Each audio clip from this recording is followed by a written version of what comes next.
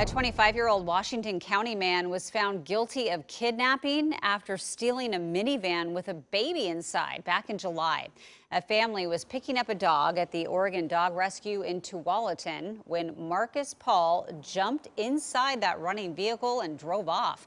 Well, a 9-month-old child was still in the back seat. Paul drove to Oregon City, where he left the baby on the ground behind a guardrail near a steep drop-off.